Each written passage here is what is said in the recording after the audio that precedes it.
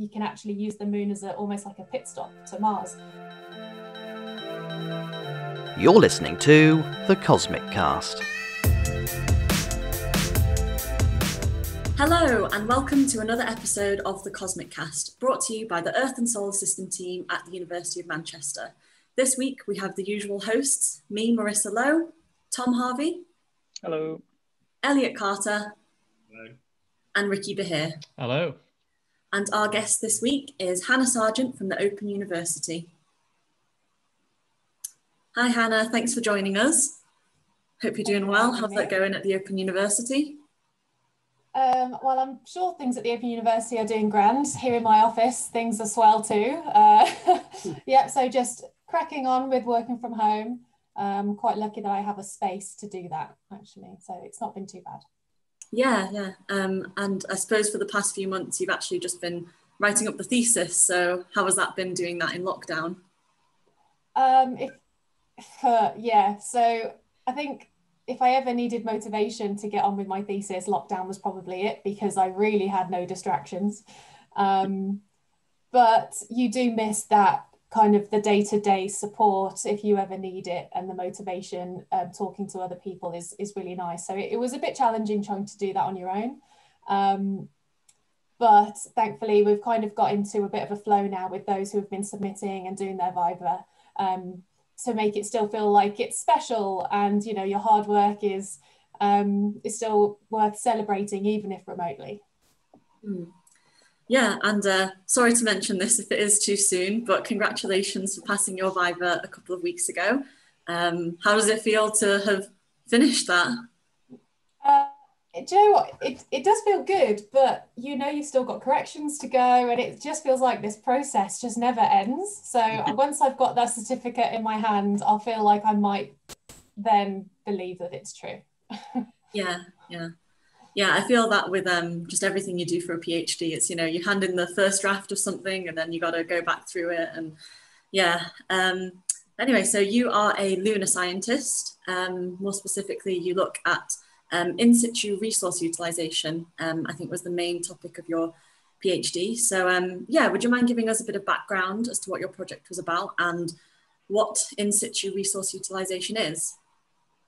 Yeah, so in situ resource utilisation, otherwise known as ISRU, so I might just use that from now on, is the idea of using resources from the environment, from the local environment around you. So instead of having to bring everything with you from Earth, which is really expensive because it's so heavy and you have to launch it from Earth, which has a lot of gravity, it's kind of a way of trying to make it more economical if you want to have more long-term space exploration, so longer missions to the lunar surface, that sort of permanent habitation, and then also using resources to launch, say, from the moon to Mars. So it's not just living on the moon, it's finding the resources there. Because the moon has lower gravity than here on Earth, it's a lot cheaper to launch things from the lunar surface. So if you can make your rocket fuel and your supplies there, then you can actually use the moon as almost like a pit stop to Mars.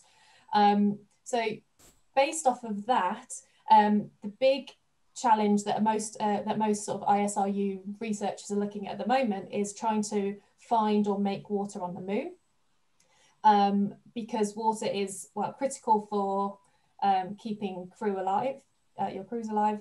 It can also be used for radiation protection on the surface of the moon, but also again you can split it as to your hydrogen and oxygen, which is your rocket propellant. So it's extremely useful. And there's evidence that there's perhaps frozen water in the polar regions of the moon. So there are a number of missions going to try and search for that frozen water ice, see if we can drill down, see how distributed it is, because we've never been there before, because it's in really challenging areas to access. And then there's also teams looking at how to make water from the rocks themselves. So using chemical reactions, because there's a lot of oxygen bound up in the minerals of the moon, like 40% oxygen. So if we can extract that oxygen and bind it with our hydrogen, we have water, or we can just use the oxygen for propellant, because that's the kind of the heavier side of the water anyway. So I was kind of somewhere in between the two. So I was working on an instrument called Prosper, and that was, it's going to be on the Lunar 27 mission. So it's a Roscosmos lander. but there's like a European payload that's going on board, and Prosper is like this miniature lab, and it's going to be sampling some water ice, hopefully. So we're going to drill down next to the lander, see if we can detect some water ice. And I was basically given that system and asked, what else can we do with this? What other ISRU experiments could we perhaps do? Because we've never done ISRU on the moon. We've talked about it for decades. We've tested different hardware on Earth, but nothing has ever flown in space yet. So after looking at different types of reactions that we could do, I found one that would be feasible perhaps with the instrument, because it's a really simple setup. I have a furnace, I have something called a cold finger, which is just basically something that's really cold. So volatiles like gases of water and so on could condense there. And we had some hydrogen on board as like a reference gas, so that we, when we detect water, we'll have other gases on board to kind of reset the system and make sure it's detecting the right things at the right places. So using hydrogen reduction, you can literally heat up your sample, add some hydrogen, the oxygen will bind to it, and that water will then stick to the cold finger. And that's basically what I was developing. So it is a technique that's been done before, but in like industrial systems, or they've been optimized, and then they're quite complex reactors. So I was trying to see, can we just strip it down to its bare bones to use it in this simple little system? And basically it worked. And I was really lucky enough to use, in the end, Apollo samples, which was really exciting to get my hands on those. So I made water from a couple of samples, including one from Apollo 11, which was really awesome. So now hopefully this experiment will be trialed on the mission in a few years' time. And that was kind of the result of my thesis. So prior to doing the Apollo samples, I assume you didn't just jump straight in the deep end and use Apollo samples. Did you make some simulant regoliths or something like that prior to it, and then you, yeah, as I said, jumped in the deep end with Apollo afterwards? Yeah, the Apollo samples were pretty much like the last month of my experimental work. There's definitely a lot of boxes I needed to tick first. So the mineral that is really good at reducing to give us this water is ilmenite. So it's an iron titanium oxide, and it's really quite common in the darker areas of the moon and the Mare regions, not so much in the highlands, which are like the older areas of the moon. But because it was ilmenite that's going to be reacted, that will be giving us this water, I started off with just pure ilmenite. So this is just ilmenite from Earth, just to test and like optimize like the conditions that I wanted to use, like the temperatures and the pressures of gases I was working with. And then I moved on to a lunar simulant, which has been used with lots of different teams around the world. And then I also had access to a lunar meteorite, just to kind of, the thinking was, well, it's actual lunar material, but not quite as precious as Apollo soils. But one of the critical parts of the reaction is that you're working with granular material, and the grain size is really important. So trying to crush a meteorite to get the same consistency as lunar soil was kind of nigh on impossible. I mean, it kind of worked. It wasn't great, wouldn't recommend it. But it kind of was, it was kind of like, well, we sort of did it with all that other stuff and it was fine. So, okay, let's move on to the Apollo soils. So Hannah, can I just say for the audience, Hannah's just saying she doesn't recommend you guys get your lunar meteorites and try and crush them down to a regolith size. That's right, right.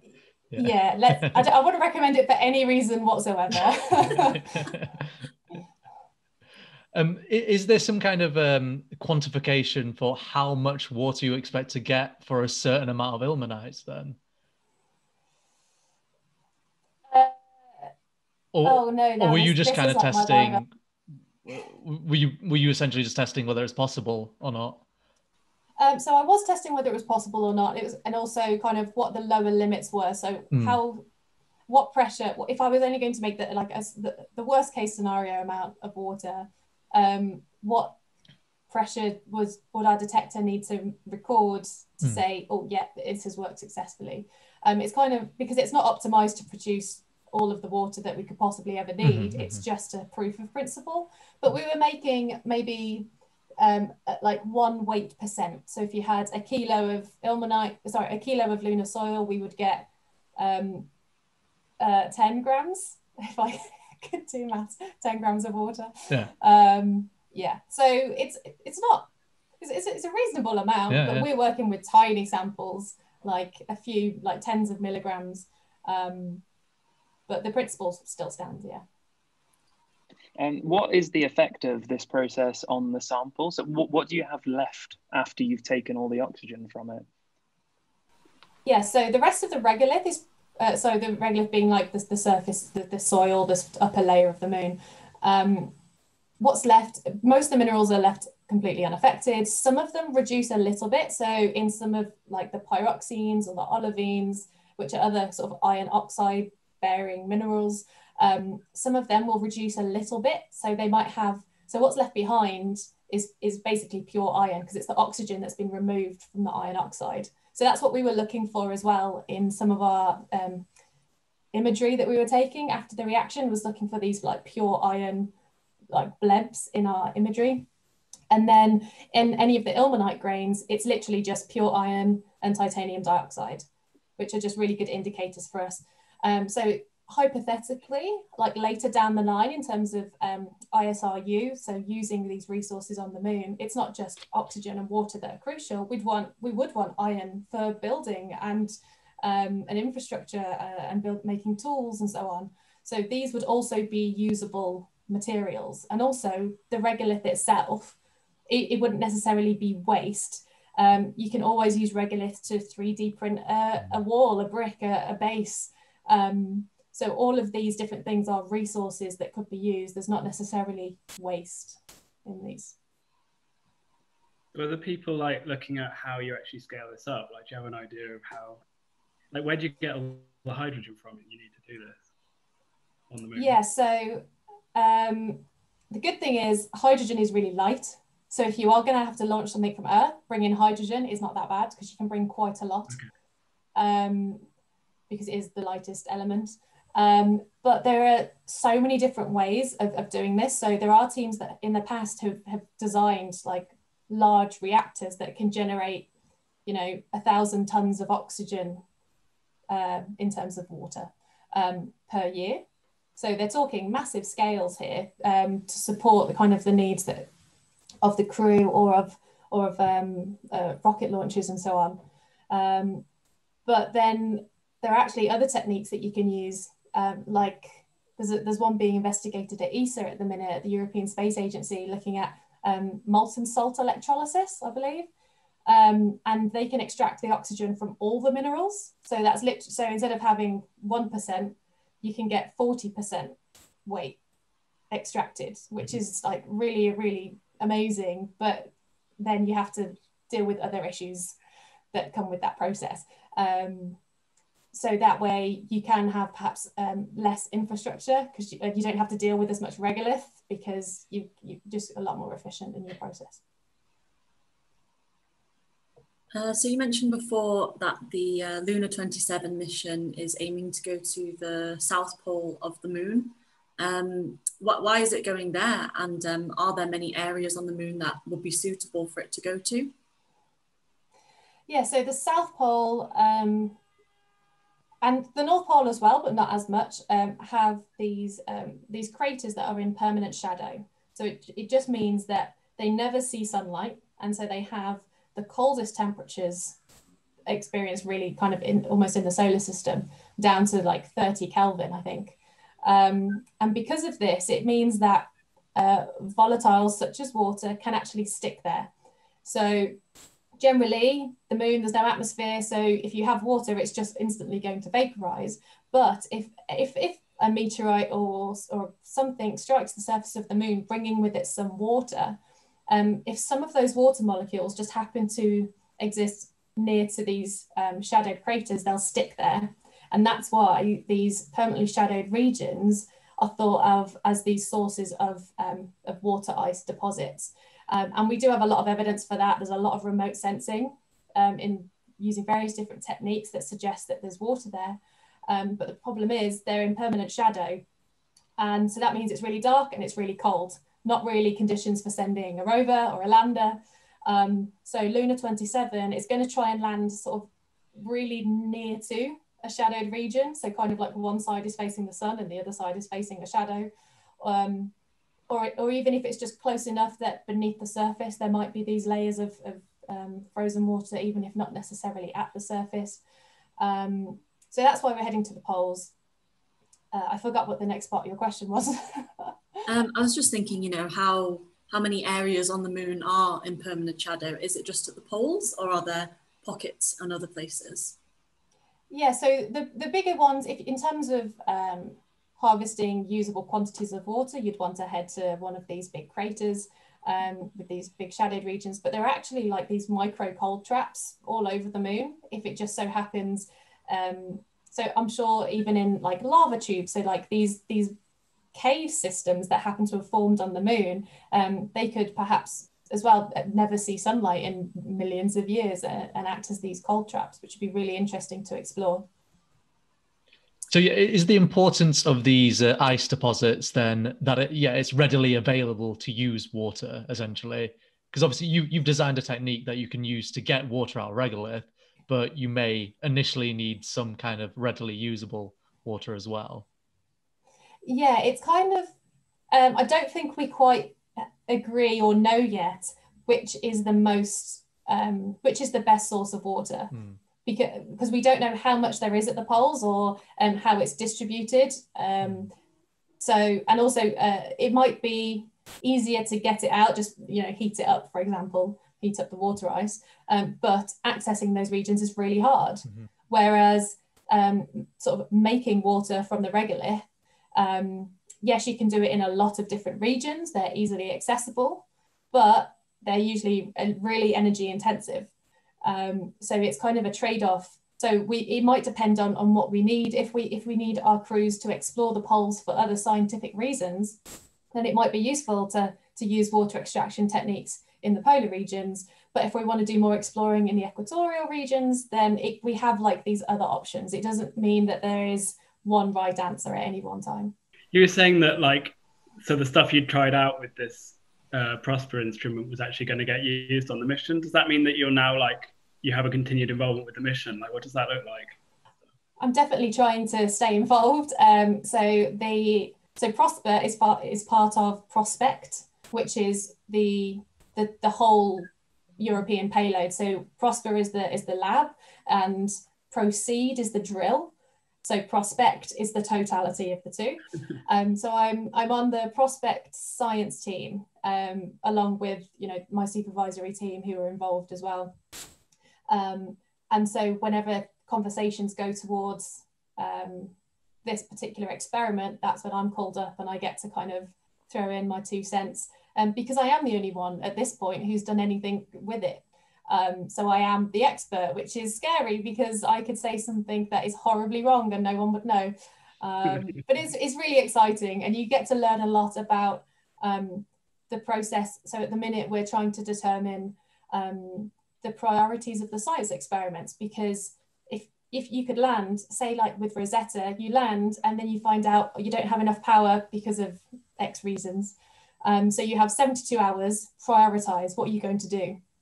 So they're trying to prioritize the science experiments that we want to do. So yes, we want to search for water ice, and let's say the carousel of ovens. So we have like a number of ovens that we can use to sample the regolith. So let's say the carousel jars, so we only get one sample. What do we want to do with that one sample? So it's really interesting having those discussions and deciding, what's the most important, what order will we do things, and why. So you mentioned the drill, that's part of Prospect. I think is that Proceed? I'm trying to remember all these acronyms now. How far down does that drill, and what different things can we tell from the different depths? I believe it's a meter, but I could be wrong and I could be shot for that. So I think we do want to look at distribution, and I think like in terms of distance between sampling points won't necessarily be as important as sampling at depth. So that's one of our priorities is, yeah, I think it'd be more important to stick to one site at first and see how that distribution changes with depth, because that will tell us a lot. But then it'd be interesting if we were to sample 50 centimeters away and then sampled with depth. Is it exactly the same, or it could be really different? We don't know, and that is really interesting because that will tell us a lot as well. So these are questions that we're trying to answer because this is something that we just have no idea. This is the remote sensing on that scale, we just can't tell. Remote sensing can give you information on the scale of tens of meters usually. So this will be a really critical step. You said that it's going to land in a polar region. Is there not difficulties with landing in polar regions? Yes, there are difficulties with landing in polar regions. I'm not part of the team looking at the landing site, so I think the Russian side have more control over that. I think ESA are contributing landing technology in terms of really precision landing, so that if there are major obstacles, hopefully we can overcome them. But in terms of the actual location itself where we'll go, I don't actually know yet a lot about that, because it will determine what are the priorities for, because on the Russian lander they will also have their own Russian payload, scientific payload, so it depends what their priorities are. So we get to contribute to that, but we don't make the final decision on where we'll end up. Because these shaded regions would have to be quite large as well in terms of, for listeners that don't know, when you're actually landing somewhere, you've got what you call a landing ellipse. So essentially, I don't know what the landing ellipse size will be, but it's not small, and it essentially means when you're landing, you're not going to land at a specific point you're going to get to. You might be quite far away from the point you want to land at. So these shadows must be quite large, so that you got some leeway on when you're going to land. Yeah, so I mean, the shadows are going to be in the craters, so I'm hoping that we don't end up in a crater, because that would be bad. But if we can land near to a crater, that would be useful. So yeah, so you have your landing ellipse, as you said, which is usually kilometers wide, which is massive. So I mean, this is me just spitballing here because I don't really know, but I assume that precision landing technology will have the ability to make smart decisions as it sees, as it's approaching the surface, to avoid any obstacles along the way. Because if we were to do it from Earth in real time, we would likely have missed the opportunity to divert because of the time delay. So we need this smart technology to make those active decisions very quickly to avoid any dangers. It might be good to move on to some questions about your journey to where you got to today. I'm conscious of time, and we could talk about this all day. I know. But yeah, it'd be great to ask you, how did you end up studying instruments and chemical reactions that could take place on the surface of the moon? How does someone get to that point? It was a convoluted journey, I'm not going to lie. So I was technically a physicist, so I did my undergraduate in the Uni of Sheffield. I didn't do too great for a number of reasons, not necessarily academic related. And then I ended up, I always loved outreach and education, so I actually then trained and worked as a science and maths teacher, and then worked in a school. But it ultimately, I enjoyed it, but it was a source of income for me to pay for my master's that I really wanted to do. Because at the time there was no funding for postgraduate courses, so you kind of had to figure a way out around it. And then I came across this course in Leicester called Space Exploration Systems, and it was just something I hadn't seen before. A lot of the space courses were more either sort of geology focused or instrument and engineering focused, and this one was kind of a mix of that, and with the physics as well. And because I wasn't quite sure what I wanted to do, it was a really great opportunity to kind of see all sides of it. And then we actually did a 6-month group project working with students from Turin in Italy and Toulouse in France. And we spent 2 months at each location, and then in Leicester working on a pre-phase A mission to Mars. So it's kind of like the first step when you're designing a mission. And it was just amazing because you got to work on all these different aspects of mission design. And in that, we were introduced to in situ resource utilization, because it was going to be a mission to Mars with you know, a period of time spent on the surface in this return journey. And to do that, you needed to produce your supplies when you got there. And I just thought it was really interesting. And then towards the end of the project, when I was looking at my next steps, looking at PhDs, again, it was usually geology focused in terms of planetary science, or designing satellite hardware and so on, which I wasn't particularly interested in. And I wasn't qualified as a geologist to do the planetary stuff. But the Open University, no idea it did research, no idea it did PhDs, stumbled upon it. And I only applied to one PhD course, and remarkably got onto it somehow.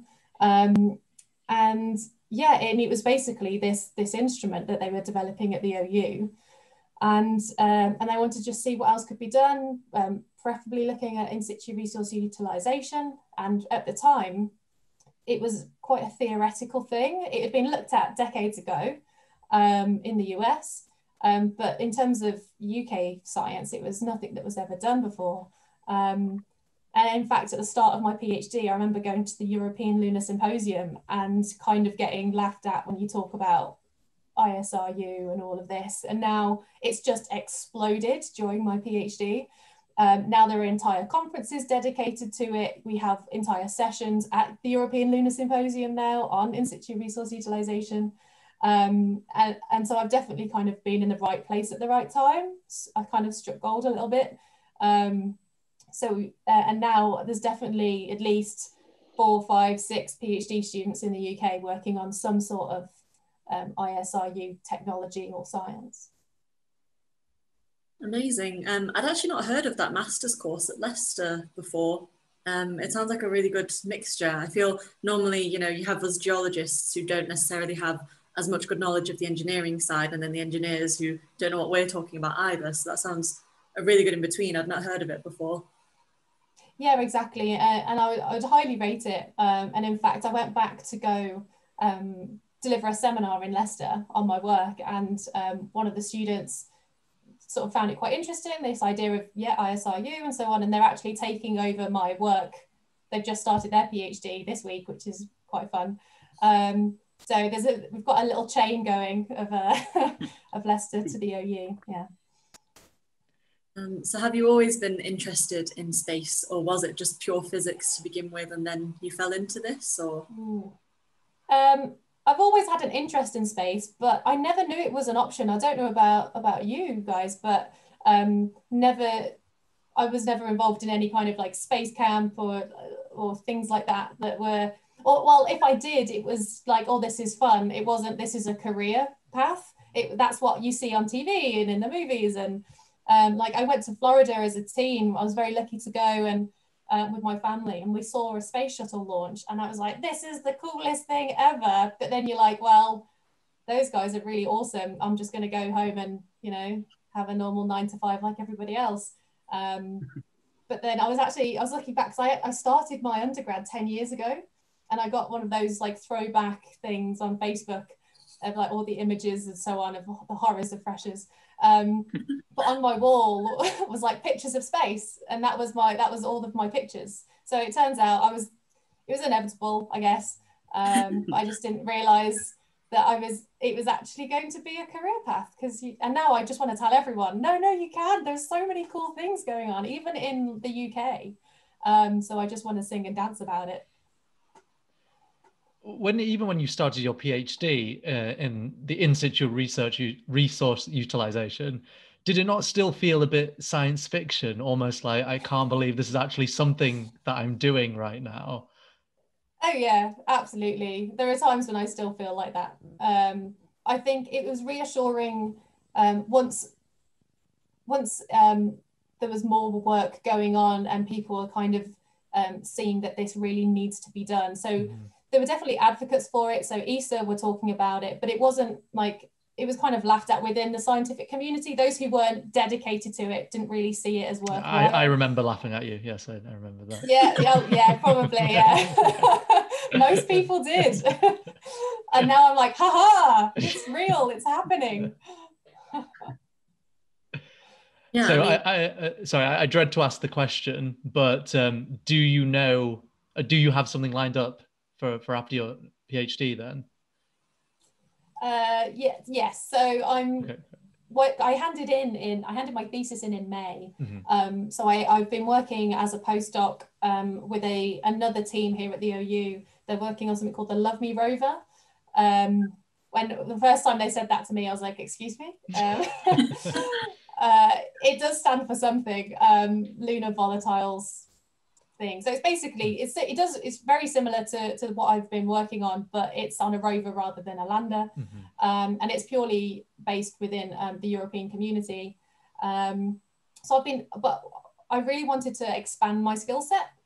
So I've been working on the development of a mass spectrometer. I've been looking at the impacts of the dust environment of the moon and how that can damage the equipment. So trying to protect the rover from that. So that's been really interesting, looking at all those different sides of things, because I still don't know where I'll end up. So I want to learn as much as I can. But yeah, so I'm currently in the process of applying to my next position, because this will be until sometime next year. So I'm trying to figure out what I'll do next, but I just don't know. I don't think anyone ever does. No. Yeah, how has it been working in such a multidisciplinary field? Because obviously if you started off doing physics and then, brought in a bit more of the engineering and space science into there, and then obviously you're doing experiments, which are probably more chemistry based, and then, you're trying to explain it to all the geologists. How is that? And, how do you deal with that? I do feel a lot of the time like a jack of all trades, master of none. Because I have to know so much to get by. But if I was to dedicate my time to know it thoroughly and in its entirety, then I would never have time to do anything else. So that's a challenge, trying to get as much knowledge as you need without wasting too much time. But I think I really enjoy it, because I'm someone who gets bored quite easily. So it's important for me to have lots of different options of ways for me to be productive and use my time. So I do find it really interesting. And I find I can actually then it means I can apply my skills to lots of different projects. So I think going forward, it can open up a few more doors, but then conversely, I guess, if someone wants an expert in something, I'm probably not going to be it, because I'm probably not an expert in anything. I think we probably all feel like that, though, about what we do. So, yeah. We just don't need to tell our boss. So I understand this is probably the height of your presentation career, being on the Cosmic Cast right now. But I think we should point out to the audience that you've done a TED Talk before as well. I've done like the introduction to TED. So I've done TEDx, which is the independently organized but technically still like TED approved TED Talks. It was really exciting. Oh, it's horrifying if you ever do one. Because it's like a 10-minute monologue that you have to get word perfect. Whereas like having a conversation or delivering a lecture, it's a bit more of it's a conversation, and you mess up, you just have a laugh and a joke. But TED Talks are like, spot on. And I think I was in the middle of like finishing comments on 2 papers, and I had a thesis to write, and I had to design a poster for a conference, and I was literally just melting down. I was like, I can't remember my own name, let alone a 10-minute talk. But it's really exciting, and I think I wanted to do it because it was a challenge. So I'd highly recommend putting yourself out of your comfort zone and pushing yourself, because I learned a lot as well in that process.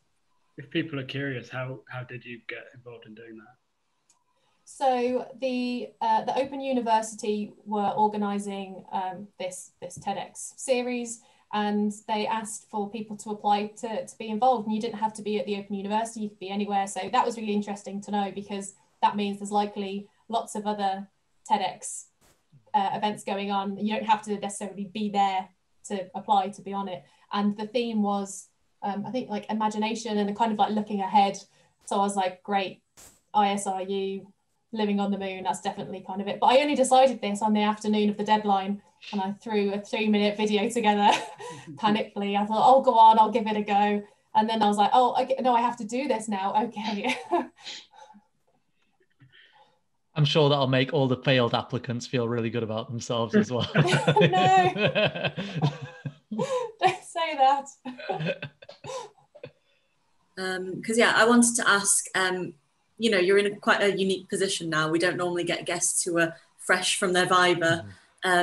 What were some of the highlights from your PhD for you? You know, some of the best opportunities that you gotten involved with, other than the TED Talk, of course.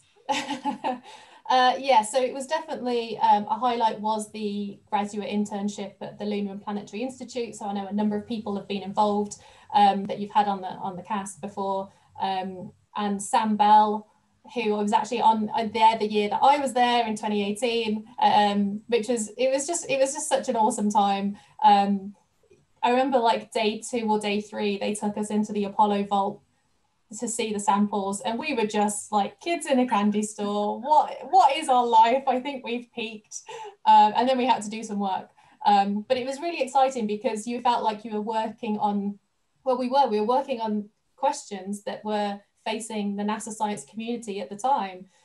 So I've mentioned like these polar regions and these permanent shadows, and a lot of people have been concerned that the regolith within those shadows is really soft, and that rovers would sink if they were to go in there, which would be disastrous if we're exploring rovers. So there was a lot of apprehension about sending anything into a shadowed region.